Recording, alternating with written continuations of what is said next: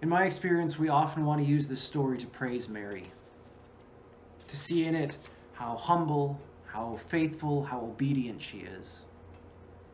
Rebecca Crow shared this week that she once asked a Roman Catholic priest why the Catholic Church is so fond of Mary, and his response was something along the lines of, "Well, God thought she was pretty amazing, so don't you think that's worth something?"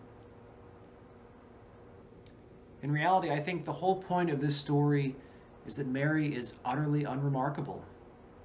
She's the polar opposite of Mary Poppins. She's absolutely average in every way. God could have chosen anyone. In fact, God did choose anyone. That's how Mary got the job in the first place. God wasn't looking for someone with power or privilege or wealth, but an average, ordinary person. How many other young women just like her were living in Galilee at that time? Dozens? Hundreds? Thousands? And sure, Joseph is a descendant of King David, but at 14 generations removed, how many shirt-tail relatives must he have had? Other heirs to David's line. To turn this story into a praise of Mary misses the point entirely. But one thing that is remarkable about Mary is her response to the angel's message. She doesn't consider what this is going to cost her and say no, but neither does she say yes. She doesn't think about the great privilege that will come with being the mother to God's Son and greedily accept this, counting whatever cost as worthwhile. Instead, all she says is, "It is what it is. Let it be with me according to your word." You might hear resignation in this, or maybe you hear acceptance, but I hear something else. I hear trust. I hear a hope in something that is larger than herself. You see, Mary knows better than anyone that she is not worthy to be the mother of the Messiah. She knows that she's nothing special. And because she knows this, she knows that God is not doing this for her. Not because she deserves it, not because she needs it, not because she wants it. She knows that this is not about her at all, that she is incidental to this equation. She knows that God will do this with or without her. And that means that God is doing this for the world. That is what she trusts. Not that this will bless her, but that this will bless everyone. Last week, I shared with you what Thomas Merton wrote about the point of nothingness that exists at the center of each of us. He says, "This little point of nothingness and of absolute poverty is the pure glory of God in us. It is, so to speak, God's name written in us, as our poverty, as our indigence, as our dependence, as our birthright." Now, poverty and indigence and dependence don't sound like good qualities, but Merton says they're not only good, they're gifts. They're our inheritance from God. To recognize them as such helps us to know that we have nothing that God needs. We have nothing to bring to the table. Unlike King David, we know that God doesn't need us. And that can only mean that God wants us, that God chooses us. All the things that we call gifts, all our talents and skills and resources and right actions and good deeds and good intentions, all of it are not ours. They all come from God.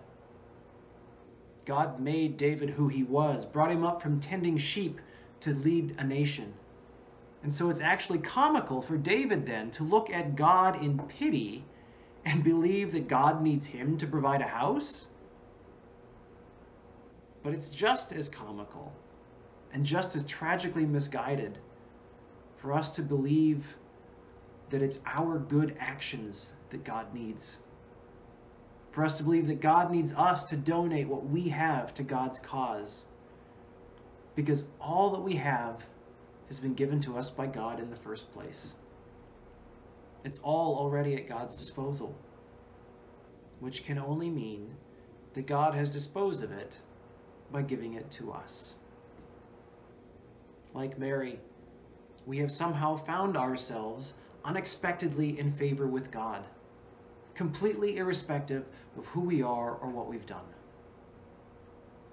To understand and embrace this is to admit that we are nothing, that we have nothing, that we can do nothing, that God has done everything, that we have received, in the words of St. John, grace upon grace. Now, since these things already belong to God, it means that God has blessed us with them for the same reason that God blessed Mary with a surprise pregnancy, to bring forth God's love into the world. Because these gifts belong to God and not to us, we never have to worry about running out of them, because they come from the one true source, the fountain of living water which never runs dry. Now that's a much different attitude than most of us have about ourselves and our things, isn't it? Most of the time we're worried about not having enough, about spreading ourselves too thin or overcommitting ourselves. We spend so much time and energy trying to protect ourselves and our resources, trying to fill ourselves up and make sure we don't run out of time or money or energy. I know this is true because this is my story. Prior to my sabbatical, I was utterly spent. I had nothing left to give. I'd given too much, said yes too often, and I had nothing left over for myself. Over the summer, I took time for me, and I remembered the importance of caring for myself, of keeping my boundaries secure so I could always have enough to share. And that's a good thing to remember. Since I've been back, I've been very intentional about those boundaries, about saying no more, about not overcommitting myself. And you know what? I've been experiencing the same emptiness as before. I have plenty in reserve, but I've not been around when people need me. I've been selfish about my time. I've not felt any more connected to God than before I left. I actually cried last week during the confession as I realized this. The recognition that I have been failing to do the one thing that I want more than anything else, to love as I have been loved, brought me to tears. My problem, our problem, is that we think dualistically, in terms of me or you. I can serve one or the other, but not both. But like I said last week, me and you are illusions. They're constructed identities that we use to make sense of the world. The one true reality is there is no me, any more than there is a you. That there is only the light, which is the life of all creation. The pure glory of God that shines within all of us. When I try too hard to serve you, I become an enabler. I run myself dry. When I try too hard to serve me, I become selfish and I've got nothing to share. Either way, I cut myself off from the one true source because I'm trying too hard to control what I'm doing. I'm holding too tightly onto how much I'm loving or how I am serving or if I am doing it right. To really love is not to serve myself or yourself, but the one true self, the self of which we are all a part.